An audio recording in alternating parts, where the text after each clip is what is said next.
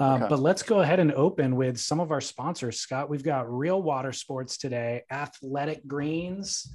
And I mean, we could talk about the boardroom show because Neat Essentials will be there too.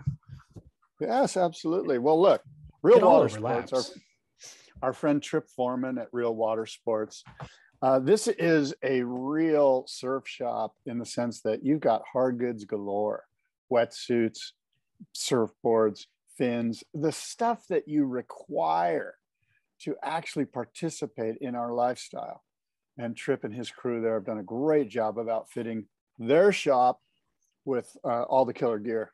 And Real Water Sports, it's the real deal. They are the real deal. And good news is you don't even have to buy anything. They're going to give it away to you for free at realwatersports.com/podcast. One lucky person who signs up there is going to be selected on October 4th or 5th. I keep forgetting, but I think it's picked on the 4th, announced on the 5th. And that person will get to select any single surfboard from the Real Water Sports inventory for free. And I was going to suggest people go there right now and start fantasizing, start picking out boards, but the inventory is going to change. So maybe get a few, and then one or two might shift out, but then new ones will come in. So stay current. Realwatersports.com is the website, but realwatersports.com/podcast is where you sign up. Would it be bad if I won the surfboard? Would this be bad? Because I may have entered a few times. It would just be, I think it would be cosmic injustice, not because of the partnership, but because you own more surfboards than most humans on the planet, or than most surfers on the planet, and that would be not fair. Here's the deal. I will not win. I do not want to win. If I do win, of course, I really haven't signed up. Let's actually do this. If you win, you have to give away 3 of your surfboards to listeners. This is a good idea. I like this. Let's do this. Consider it done. Your wife pitched this to me before we started recording. I bet. She wanted to clear out the garage. So yeah, realwatersports.com/podcast. And then did you get your new package of Athletic Greens with the new branding? I don't think I have. All right. Well, it should be there any day then. Okay. Killer. Athletic Greens. athleticgreens.com/surf. They're rebranding. You're getting a sweater. You're getting socks. You're getting AG1? all sorts of stuff. AG1. That's it. AG1, baby. Drink your AG1. New solution, a new formula. I had mine this morning. Athleticgreens.com/surf. It's 75 vitamins, minerals, nutrients, all compressed, actually pulverized into a powder that you just mix with water. It's your one-stop solution for your diet, and get it all in one place and support the show. Do it. AG1, athleticgreens.com. Hell yeah. /surf. /surf. Okay. All right, Scott, I am going to open the show with. Wait a minute. What? I haven't opened the show. Open it after this call. After this call. Hey, what's up, guys? This is your boy, Joel Turdapale, a.k.a. Troll Tutor, down here in Texas, getting my wave count on with the tankers come in. Get my band gravy on my soft top. It's all good every hour on the hour.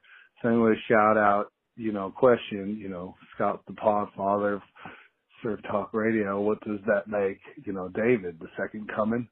So what kind of name would be good for him? I think David Lee, Jesus Christ.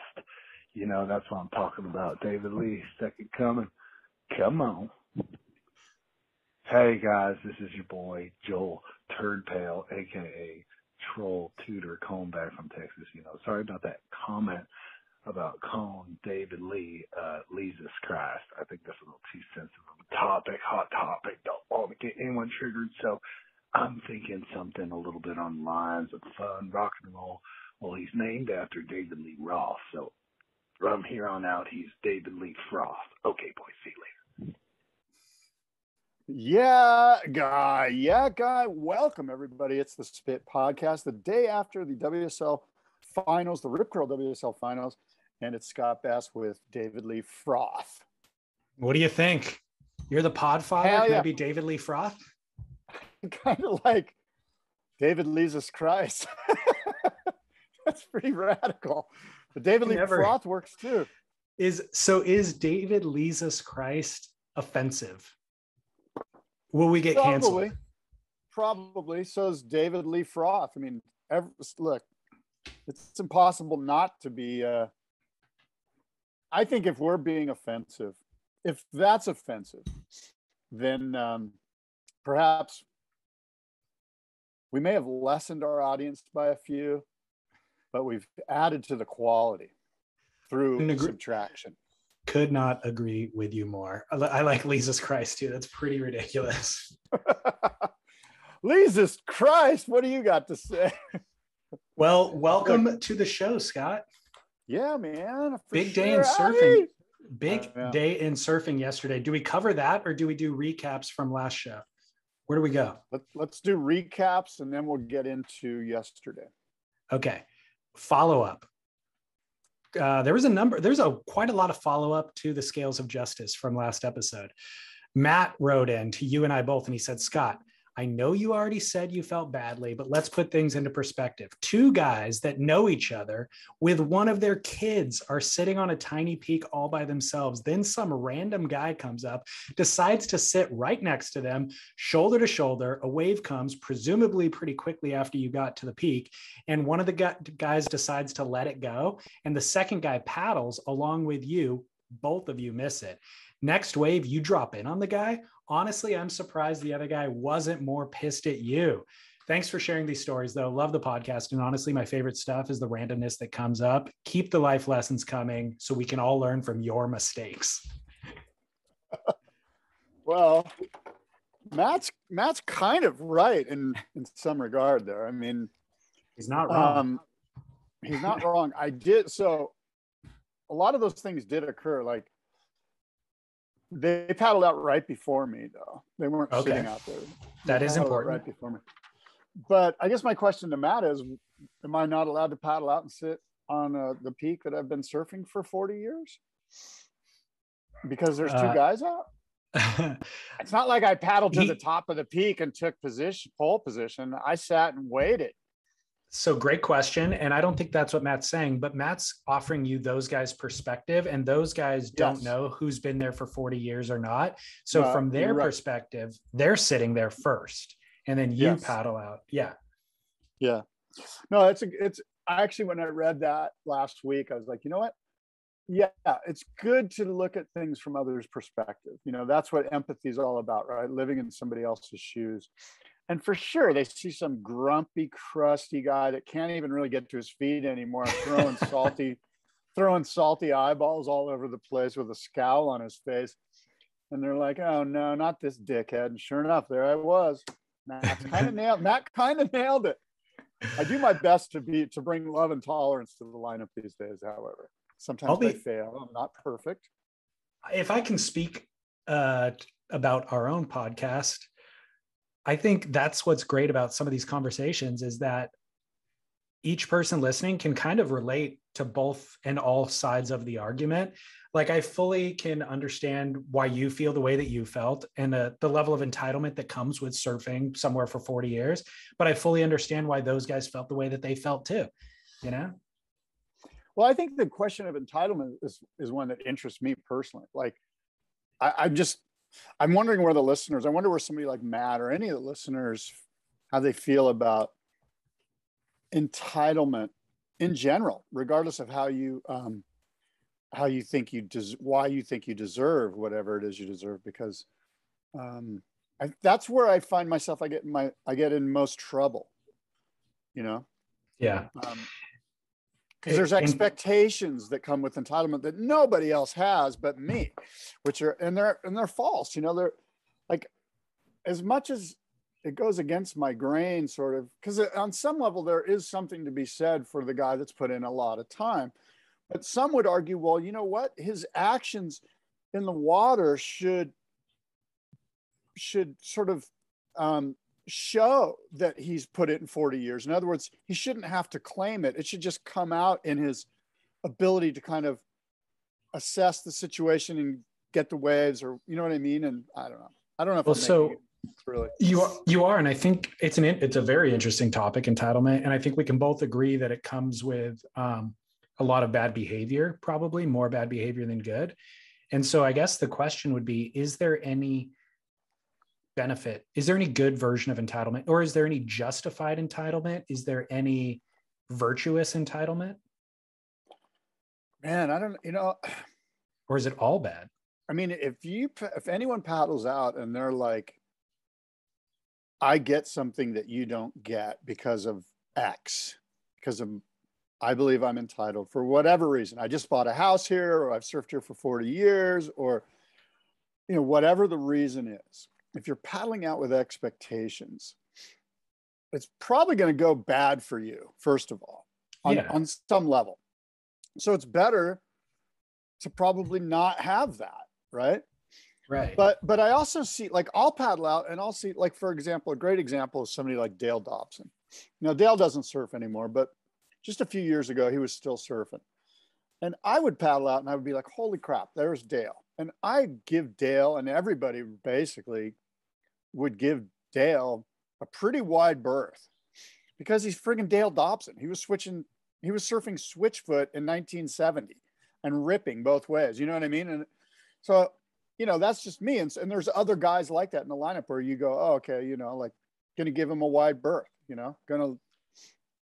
It's so crowded. It's so crowded now, and people didn't have the same rites of passage as you and everybody else, so they wouldn't know who Dale Dobson was, and they would just burn him, Well, that would be a bad move because Dale would bark pretty hard at you.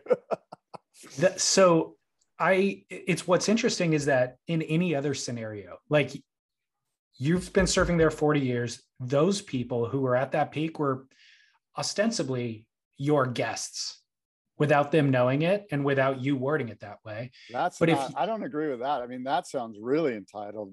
It does. Are they my guests? Well, let me put it this way. Let me make an analogy. God's guests, not my guests. Perfect. So you own a home, and if you have people come over to your home, you give them the better. Like, if you're having dinner, give them the better cut of meat. You go out of your way. If there's only one chair available, you let them sit in that chair, kind of a thing. And so, but once we're out in the wild and those things aren't actually owned through legal transactions, but you feel like you've been there 40 years. These other people are there. We don't feel the same level of, graciousness with the other people in the lineup. We feel like we need to assert to let them know that it's ours. Yeah. That's where the problem lies, right there. We can be gracious in this one area or in lots of other areas, but in this one specific surf realm, we're not gracious at all. Well, we throw it all out. Even deeper than all this is that it's just frigging exhausting to go through this process each and every time you paddle out. It's just exhausting. It really is. And that's where the question, surf by myself. I just don't want to surf with anybody anymore. And that's the question of, like, is there any positives of entitlement? I think once you start feeling entitled, it only spins out a bunch of negative consequence. Absolutely. Absolutely. I was thinking one other thing, though, when you said you've been there 40 years, an alternative argument to that is, yeah, you've gotten your fair share of this resource. Now let somebody else get some, Sure. Absolutely. That is absolutely could be turned on it. And yeah. Get in the back of the line. Good for you. You got it for a very long time. Now these people, this kid right here, let him go. What else? It's interesting. What other feedback do we have, David? Do you want to hear the one that Scott as Karen? It's related to the previous scales of justice. Sure. Scott as Karen. Let me share the screen with you. That'll take me a second. It's just the best title as well. Oh, I can't hear it. I'm not hearing it. All right, hold on. I'm going to just hold the mic up to the screen. Okay. David Lee, how you doing? Drummer Dave checking in. This is for Spit in regards to the Scott Bass situation with Scott counting the number of surfers showing up per car, and it gets under his skin when 4 people show up in one car. My take on that is Karen, mind your own business. Who made you parking lot monitor? It seems like every other podcast, Scott Bass has to come clean and say how he got into some sort of altercation out surfing because some guy paddled out to his peak instead of down the beach, or some guy sat too close to the peak and he felt it wasn't his turn or something. And Scott Bass always has to get him in the parking lot and apologize and bury the hatchet and say, let's be friends. And that's all cool and everything. But, dude, who made you the surf break monitor? Don't worry about what other people do. Just worry about what you do. So that's my take. You might think by that take that I don't like Scott Bass. That's not true. I do like Scott Bass. In fact, I think you ought to have a contest where you can win a round of golf with Scott Bass, because I'd like to try to win that. I like to play golf with Scott. But I do have this fear that he'd be the guy on the green that, tries to tell everyone when they can and can't putt, or, no, Drummer Dave, you can't use your driver on this hole. You've got to use your 5-wood and lay up. Mind your business. Don't worry about what I do. Worry about what you do. All right. Good pod. See ya. Drummer Dave. Drummer Dave. He kind of nailed it. In many ways, this is my issue with myself, is that I'm spending way too much time worrying about you and Drummer Dave and all the people and that is, you should see the shit that goes on inside my head when I'm paddling out. It's crazy. I'm already having arguments with people before, from people down the beach. It's funny. I can relate. We all relate. You're the one who says it out loud, but we all can relate. That's the thing. I'm kind of putting myself out there. I really am. And I'm okay with that because I am who I am. It is what it is. I'm not perfect. But Drummer Dave kind of nailed it. Like I spend way too much time. You know what? A mentor of mine, I have sort of a spiritual guru guy that helps me. And his take on this is, what other people think of you is none of your business. And I think you can inverse that too. It's like, what I think of other people is none of my business. I should just stick to positivity and love and kindness and tolerance. Yeah. Which, by the way, 99% of the time, I mean, I don't tell you 99% of the episodes that don't occur because they're not good for pod. That's true. And I think a lot of people don't have the self-awareness that you have too. Like the fact that you're even processing any of this is elevated and enlightened. A lot of people just go through feeling ire and anger when they're road raging or whatever. And they think that's how life is. They don't even assess how to amend those things, One more thing, Drummer Dave. Tell him. I'd love to play golf with Drummer Dave, and I'm actually not that guy on the golf course. I don't care. I want you to hit 5-wood.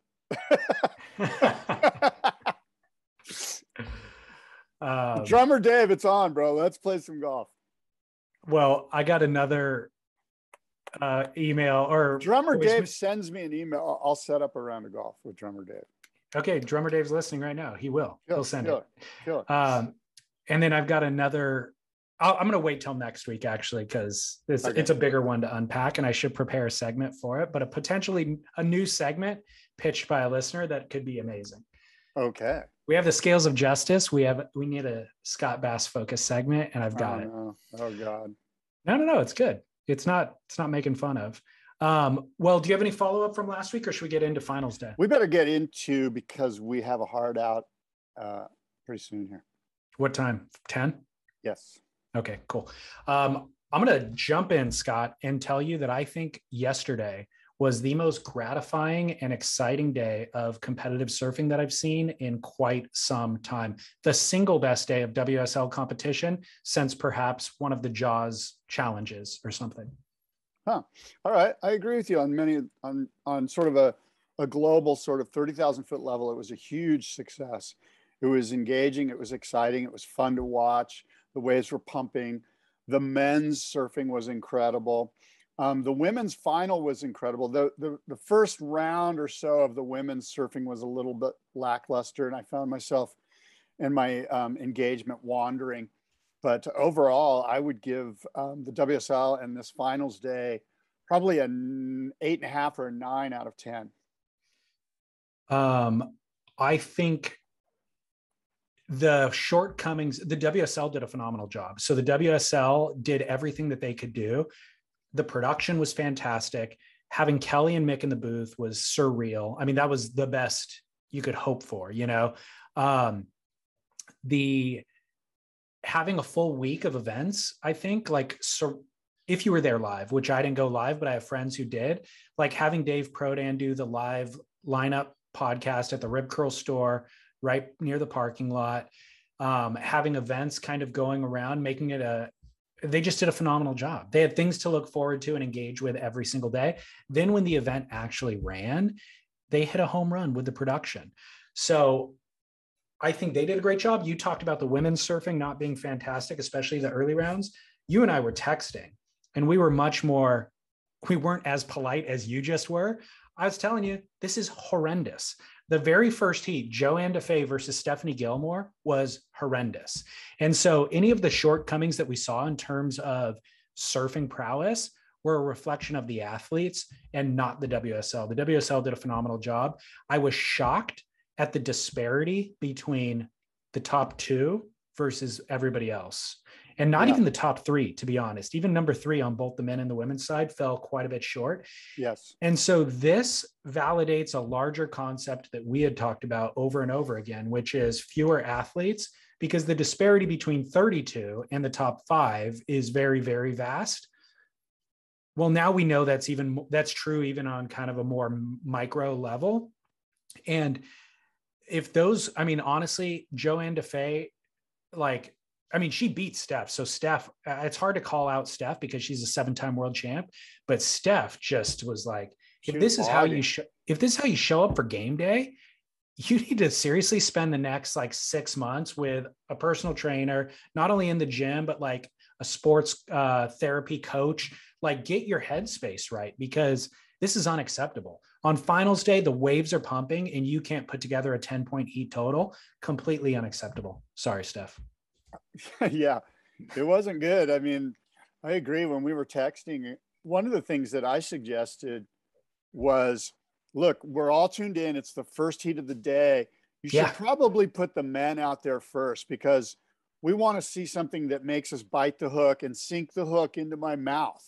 Yeah. And when you put out surfing, either men or women, but in this case, women, that is below subpar, I spit the hook out and I'm like, I left. I went surfing. I was like, I'm out of here. And, thank God there's swell in the water. I'm sure a lot of people went surfing that morning. So I missed some of the stuff because I spit the hook out. And so that's something they might think about, is putting the men out there first so that we're engaged right away. It's like all this buildup, and then you see 2 surfers bogging rails and eating shit and looking like they don't belong. And that was a bit of a problem. I mean, and I don't think it has to do necessarily with men versus women. It just has to do with freaking put together a 10-point heat total. This is finals day. You should be posting 10s, not 10-point heat totals. Yeah. It's not like you don't have everything in front of you. Plenty of opportunity. There wasn't a lull. It was just like set wave, bog, set wave, out of position. They were out of position for the first few Their boards looked chattery. Their boards didn't look like they were good, which is funny because they were talking up Steph's magic board and she went out there and just bogged. Totally. And the boards looked like those girls needed more rail. I mean, if all you're going to do is bottom turns and top turns, those girls aren't going to the air. You might as well be riding a 6'4". Yeah. And let the rail do the work. Well, I touched on Mitch Salazar as a commentator in Mexico being a good addition to the team, because I felt like he was actually offering negative opinion, or not negative opinions, criticism. He was offering criticism that Joe Turpel definitely never offers. Chris Cote is all positivity, and those guys are good at what they do. But if you never offer criticism, it makes the listener question your credibility. Right, is that a high five? No, I'm pushing back a little bit. Okay. So I want to tell you that Joe and Chris are setup people. They're the hosts of the show. It's not their job to be critical. It's the color comment. It's Rosie, or what's the guy's name? Mitch Salazar. Mitch Salazar. So it's their job to be critical. I almost said Cesar. Anyway. So what he did in this was, in that heat, he said, I hate to say it, but Steph looks off, and he went on about exactly what you and I are going on about. And again, it's hard to say about a 7-time world champ, but let's talk about Joanne DeFay. Joanne Defay won that heat. She lost the next heat, but to Sally, but she does not look like world champ material. When you get her out there and you go, this is finals day, these are all world champion potential surfers, and I watched her surf, I was like, wow, okay, she does not deserve to be here vying for a world championship. If this is what you ask of us as the audience, we are allowed to then state that you guys did a failure by not putting world champs in. And that's, again, because of what I talked about last time, is these surfers didn't earn their way into the title shot. The beginning of the season said, we're going to give the top 5 in. At least let them earn their way in. And I'm not convinced that Joanne would have. I think she's a great surfer, and especially she won Huntington, but when it's 6 foot out there, she was not going for the bigger rights and like going to do big power turns. She was looking for the shorter lefts that she could bang a couple of times because that's her safety. And it's just not world champion stuff. And so on the men's side, I felt like Connor was clearly the inferior surfer, but he came with all of the fire and tenacity that was missing from that first heat.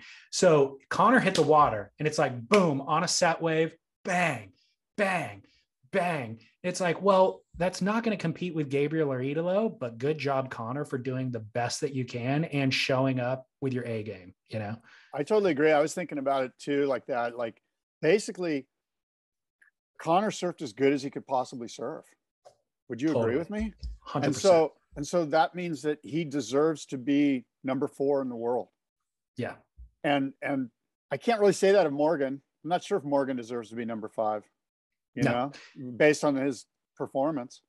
I agree. And Morgan, and that's fine. And we expected that of Morgan, and we questioned whether we would see this because it's his rookie year. He did the fifth place on a rookie year is a huge win. So congrats to Morgan for that. But all of the competitive savvy and handling of your nerves and all that sort of stuff takes years and years and years to suss out. So we weren't convinced that Morgan had sussed that out. And to be perfectly honest, Connor fully capitalized on it. Yeah, I my hat's off to Connor. Well-deserved, well-served. I mean, he ripped. He did what we expected of him and a little bit more. Like he was polished. He had a plan. Totally. He went out there and did it. And totally. I was stoked for him. So Idolo is the other storyline here about how he utterly failed. Because I mean, almost anybody would have put money on him over Felipe, but Felipe trounced him basically. So any thoughts on Idolo and what happened? Look, I think Felipe and Idolo are pretty evenly matched, and Felipe surfed really, really well. I mean, he won the heat, there were some moments like that first exchange. I think it was the first exchange where Idolo was right behind Felipe on the second wave of the set. He did the big floater and he didn't really cap off the wave with a solid turn. There was a moment where he lost a little dynamism. He wasn't quite as polished on that last hack. The board kind of got held up in the lip and it looked like he was kind of forcing his way back down the wave face. And so I just, to me, I guess in some ways I'm wondering, and I don't think time allows this, but at some point, maybe in the semis, it's good to have 2 out of 3 in the semis as well. Mm-hmm. Let's lose the first round of 4 versus 5, and I think that 2 out of 3 in the semis and 2 out of 3 in the finals might be a little fairer way to go. But it does then at that point, you've got guys surfing a lot more heats than the last guy, but that's why he's number 1. That's why you're number 1 because he surfed well throughout the season. So I really, this is the divide between Gabriel and Idolo.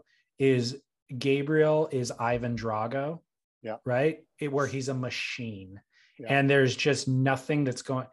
Idolo is showing a little bit of kinks in the armor, or I guess it's chinks in the armor is the appropriate. And like I was watching Idolo throughout the year and just his body, the way that he's gotten his body into shape, I thought he was going to be the Ivan Drago. I was just like, God, Idolo looks unreal. Like his stamina and endurance and all that, he'll be able to surf through the entire day at lowers without gassing and still be able to do his craziest surfing at the end of the day because of his fitness level. And he just seems comfortable and confident and all that sort of stuff. But whatever happened in that heat, I think it was nerves. And he just surfed lower. He surfed below his ability in the most important heat of the year. Yeah, it was really surprising. I would agree with you. And I think throughout the year, I don't know about you, but every time Elo's in a heat, I do get that feeling that, you know, he could be off. You know, like with Gabe, you're like guaranteed, like he's not going to be, even if he's off, he's on. But when Idolo's off, I don't know. And it's very rare, by the way. I mean, Idolo's got a great record, but when he enters a heat, I'm always like, okay, you know, he could be off this heat for whatever reason. It's just not quite as polished competitively as Gabe. Well, we talk about how much fun Idolo has, and maybe he needs to take it seriously now. Yeah. Remember John? He won a world title on just natural ability. And then Zeke ran circles around him and it kind of shook him and he needed to regroup. And this might be evidence that Idolo needs to regroup and get a little serious. Yeah. I'm not sure that Idolo's not serious. I just think that yeah, maybe there's something in his camp that could be implemented, whether it's, you know, a psychological coach or whatever. I don't even know who he's got employed or how it works. And that's probably an indicator. Like, I don't know that he has a camp. Yeah, I don't either. He might though. He might, you know. But there's other people. The camps that exist, we know about, and we don't know about his. So I'm wondering that if it doesn't exist. And so the camps that do exist, they're all about professionalism. You know, it's like the athlete figured out at some point that they need to focus on either their body or the winning of the heats or whatever. So they start putting people in place to manage a lot of those questions and decisions for them. And then they can just focus on one single goal of the surfing itself. And so maybe it's high time for Idolo. You know, and also it's kind of like sometimes heats go this way, no matter how prepared you are. That's why I think 2 out of 3 is kind of good. That wave he caught, the one behind Felipe went and ripped, and Idolo was behind him. That wasn't the best wave choice. You know, I mean, that wave ran quick. He had to fly and then get that floater just to kind of stay with it. And when you think of Idolo, you think, okay, what he's probably going to do is a big couple turns and then a couple pumps to set up some big backside boost. And he never got that opportunity. And that was just wave selection. And you know what? You see Felipe go on the first one and another bomb's coming right to you. It's hard to not take that one and wait for the third wave, or, you know, it's just, and so you said sometimes heats go this way, and that's why the 2 out of 3 is actually we just learned yesterday is a pretty interesting format. So let's talk about the format, because with Carissa and Tati, who made it to the final. So for anybody who wasn't watching, just for the record, Joanne beat Stephanie, Sally Fitzgibbon beat Joanne, Tatiana then beat Sally Fitzgibbon. So basically what was supposed to happen did. Number 4 beat 5, 3 beat 4, 2 beat 3, and then it ends up being 1 and 2 in the final. So Tatiana versus Carissa Moore had 3 heats together, and Tati won heat number 1. And anybody watching would probably agree Carissa Moore is the better surfer between those two. And so you said sometimes heats go that way. And we saw in that moment, even the better surfer can lose a heat. But then the second heat came around and Carissa won that back. And you figure by the third heat, it'll all kind of shake out as it's supposed to. And we did see that. Carissa did rise to the occasion on heats 2 and 3, and the better surfer won. But I think you're right. With 3 heats, we see a much more realistic interpretation or results, you know, of who's who and what's what. Yeah. And in many ways, you could argue that the entire season is kind of like the 2 out of 3 heats in a longer format. And that's why you've got Gabe winning by 20,000 points. Because in my opinion, you know, there's really no way that Felipe could have won that heat. The one where the second heat where Gabe did the friggin' whatever you call that thing. I don't even know what it's Flintstone called. flip. The Flintstone flip. Like, unless Felipe did another one of those on a bigger wave, like Gabe's on a whole nother level. Yeah. Because look, the air reverses that Felipe throws, they're insane and they're technically crazy, and Kelly broke it down pretty good, but they're not Flintstone flips. You know what I mean? So let's come back to that in 1 second. I want to ask you about Carissa and Tati real quick. Do you have any thoughts on their matchup or of them as surfers? Yeah, I mean, look, I think hats off to Tati. I think she surfed pretty well. You know, she lived up to number 2, but she's just simply not on the same level as Carissa Moore. And I think that, you know, Carissa deserved, I think both the results in men's and women's were perfect, you know, in my eyes. And yeah, that's all I got to say about that. I agree with you. I think it's not even 1 and 2. I think Carissa's head and shoulders above number 2, and the scores don't reflect it. And this is all subjective, but I think Carissa's light years better. Tati has a lot of things to fix in her surfing and in her competitive game. The one thing that I think she brought to the table in those heats was she was attacking the wave. So Carissa would look for an open section to do a big turn on where she knows she's going to score, but she wasn't squaring up with the lip and like throwing caution to the wind. And Tati at times will. If she's coming off the bottom and there's a vert lip, she'll go straight into that thing. The problem is she comes out bobbling and wobbling and has to reset, and it's just, it's not great. You know, it's not polished. And then the other hiccup I see in her surfing is when she does have not that vert section and she just throws like a snap essentially on the face, she does it like she transitions rails really softly and safely. And then once she's on that other rail, pushes and like accentuates. And it's like, it's a safety turn. It's just not dynamic at all. And it throws a lot of spray, but it's just like, it's so not hard to do, basically. Yeah, it's a little misplaced. It's like out of rhythm. It's almost like this. So in one sense, she's going vert with her backside and going caution of the wind. But if it's not that vert lip, she goes over to the side, leans it over on the rail, and then jams it like midway through the turn. And it's just, it's like, that's the very first turn I learned how to do, you know, because it's the easiest and the safest. So, and then, you know, she falls, you know, at times, which she's got to clean up. So there's still a lot of hiccups in her game. And I think she has world title potential, but I would still argue it's actually not, she's not as good of a surfer as Steph, who finished 5th, and she's not as good as Sally at times. And Courtney, I would argue, is kind of right up there with Tati. So Tati she's got a few things to fix despite her 2nd place finish, but congrats on the 2nd place finish. Hold on, my dog's barking. Hold on. Go for it. We'll go to commercial.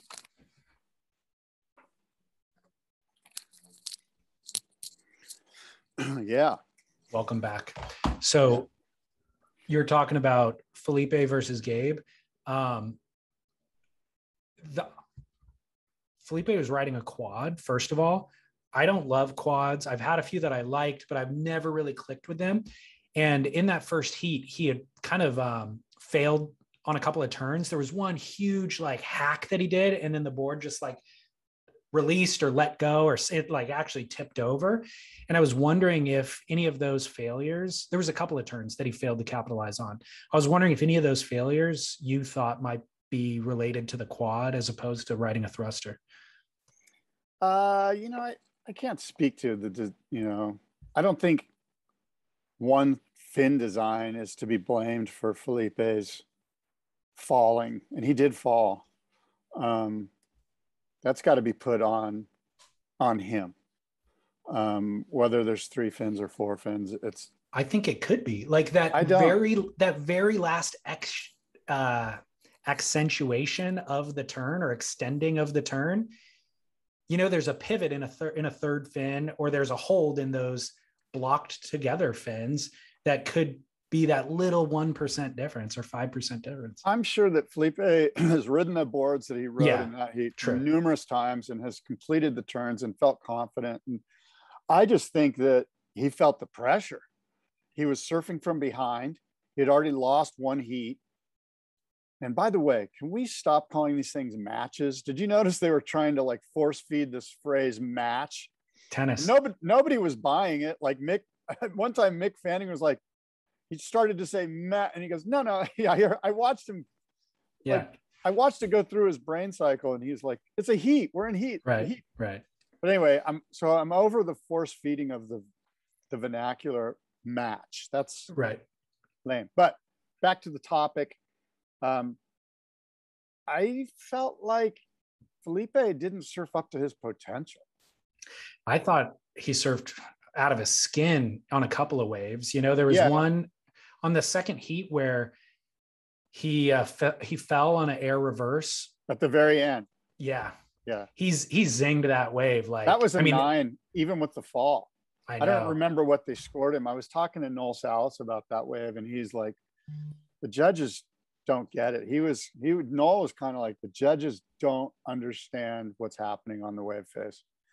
And Noel knows. I mean, Noel's a pretty damn good surfer, and he's also probably done a good job of watching enough heats and surfing in enough heats to get it.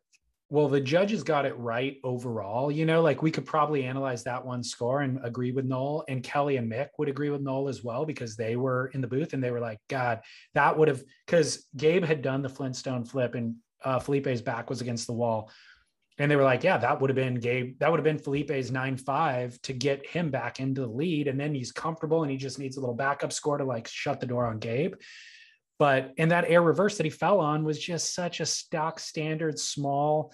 He did not need to be penalized for it. So I think to Noel's point, I don't even think he needed to do it. I don't even think he needed to do it. I just think at that point, that was almost like an extra section of the wave was done. Agreed.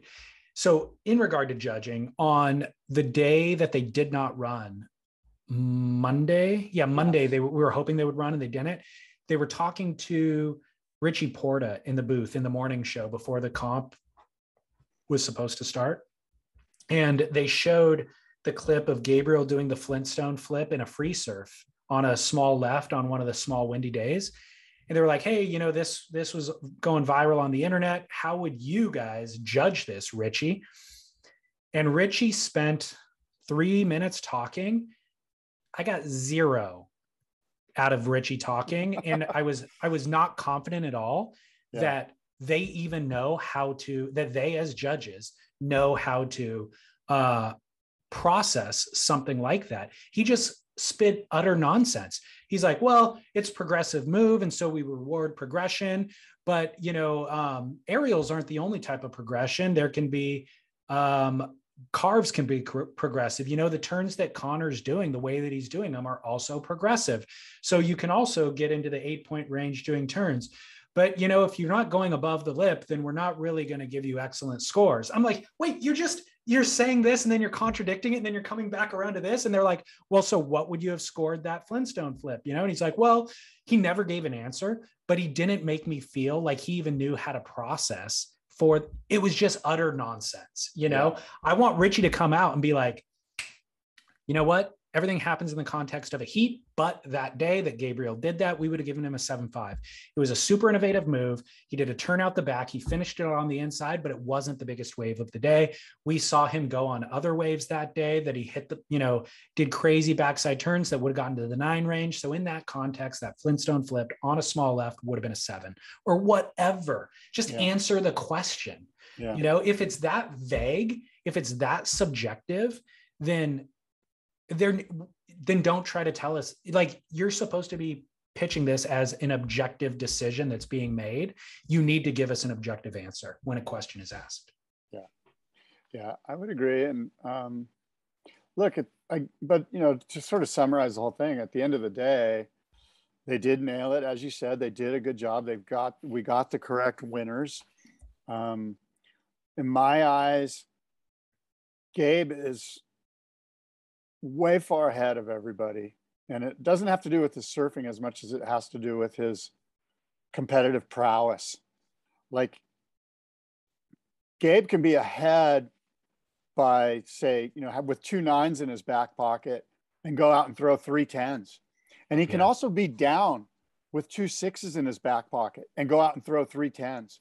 And Felipe, I don't sense, or a lot of the guys, I don't sense, if they've got 2 6s and the other guy's got 2 9s, I don't sense they have the mental wherewithal to throw 3 10s on top of 2 6s. And I know Gabe does. I mean, and this is just really, to me, it's summarized, or it sort of crystallized a couple of things. First of all, Lowers, it was a great event, and Lowers is a great venue on for a number of different reasons. One is it stays clean most of the day, usually, generally, even if the wind blows, unless it's a hideous south wind. However, I want to see waves of consequence. I think it bodes well for guys like Connor if we're surfing waves of consequence.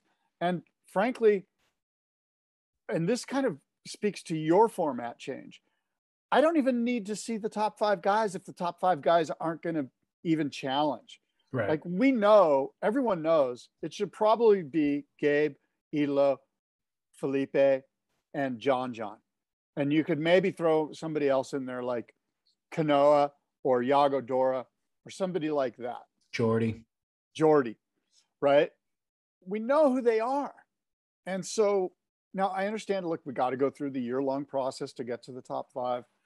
And the COVID year was a weird year because we had Narrabeen and Merriweather. But I mean, look, this should have been 3 guys. We didn't need to see 5 guys.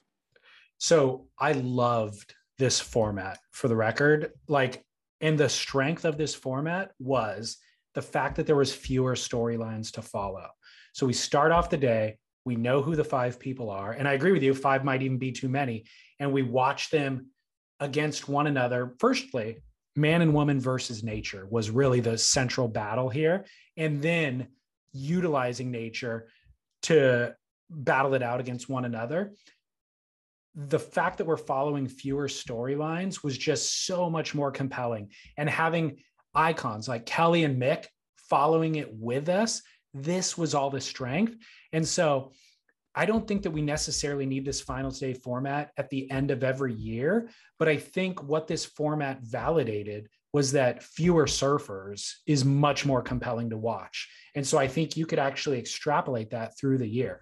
Fewer surfers throughout the year coming to the pointy end that we're all kind of watching together and tracking together. And there's just way too many surfers that we don't care about through the entire year, through every event of the year, including into the final day of the year normally. Well, you know what you said earlier about the format change where, look, only allow the guys into the final event of the year that could actually catch the leader if they had won the final event of the year, like get that 10,000 points. And frankly, there was nobody. If I'm looking at the points right now, there was nobody. Gabe had won it outright. Correct. And, you know, so I guess that would have been a bummer, kind of, only to just not have a men's division for the finals day because Gabe won it outright. Let Gabe go surf all 3 heats by himself. I mean, seriously, you know, like, but anyways, I thought this was a phenomenal format. I don't know how it fits into the World Tour because I don't think we need a finals day format. But again, the strengths of it were fewer storylines to follow, best 2 out of 3. Those are things that we could take away and figure out how to integrate into the rest of the season. So I think that was a success. They're not going to do away with this. This was too much of a success. You're going to see this again. But there's ways we've already offered to kind of improve upon it. And again, to incorporate it into the rest of the season, I think would actually be a big improvement. The 2 out of 3 battles, I think, are really interesting. And the other key thing is just fewer surfers. Fewer surfers. So one other thing that I noticed, Scott, was that there were no Channel Islands and only 1 Mayhem in finals day. How crazy is that? Yeah. There was 5 Sharp Eyes. Yeah, you know what's interesting about that too is, and I don't mean to extrapolate this as the reason for what we saw, but you know, the aging demographic of the surf space suggests, look, we're all riding mid-lengths and everything, and those Channel Islands has gotten into that space in a very successful way, and I can't wait to get my Channel Islands mid-length, you know. And the twin fins and all of the like sort of alternative performance boards that those companies are putting out. And guess who doesn't do one of those? Sharp Eye. Sharp Eye is solely focused on making the most radical high performance surfboard for guys like Kanoa and for Felipe and for some of the girls. I think Sally might ride Sharp Eyes, or Morgan does for sure. I'm not sure on the girls' side. But anyway, Tati, I think. Yeah. So I'm not saying that that's the reason why, because I know that those other shapers Yeah. are also focused on high performance boards, but we know that Marcio is solely focused. I mean, I don't know the last time you saw a Marcio mid-length, but I don't think they exist. One final thought. I know you got to go. One final thought that I had, we kind of touched on it, but I was surprised how safe everyone surfed other than Gabe and up until the Gabe and Felipe heat. Like, I expected everybody to come out of the gates going for 10s because it's finals day. And they were almost like playing it like, let me just get a couple of 6s and 7s on the boards, then I'll go for it. And I just thought, God, that applies at the beginning of the season and maybe at the beginning of a normal event, but this is finals day. And so it wasn't until Felipe hit the water and Gabe hit the water that we really started to see fireworks. And so I was just shocked by that, disappointed by it, actually. You know, today we could have had a 2 out of 3 heat thing run in 8 to 10 foot perfect Puerto Escondido. And I think we would have seen a real champion emerge. It probably would have been Gabe, but it could have also been Idolo. And it could have also been Felipe, frankly. We don't know. No. But no. But I'd like to see, I mean, look, in my eyes, the most radical thing that can happen on a wave is a stand-up barrel and getting spit out. And until they incorporate that into the finals day, we're missing something. And I'll leave it at that. Well, Scott, I will see you in person for the first time in probably 2 years. Wow. All right. Yeah. Next weekend. Well, look, the boardroom show's next weekend, not this weekend, but it's September 25th and 26th. We've got an incredible show lined up for you. We're super excited about it, honoring Pat Rawson and the Icons of Foam. Best in Show, presented by Zio Baffa Organic Italian Wines. How It's Made by Douglas Surf Company, a great exhibit on the board build process. And of course, the Boardroom Talks presented by Board Shaper. We've got, I think, 7 great talks lined up, hosted by former Surfer Magazine editor Chris Morrow. And it's going to be a heck of a show. Of course, the whole show presented and by my good friends over at US Blanks. So the Boardroom International Surfboard Show, September 25th and 26th in Del Mar at the fairgrounds, presented by US Blanks. You can buy tickets right now. Go to boardroomshow.com. Go to boardroomshow.com. Buy your tickets. Come out and say hi to David and I and a bunch of others. I know Matt Warshaw is going to be there. I got a call from him the other day. Anyway, the entire surfboard manufacturing industry under one roof. It's a great place to network and see everybody and see all the great stuff. And it's going to be fun. I cannot wait. Yeah, buddy. It's going to be good. So great show, Scott. Great show. Until next week, adios and aloha.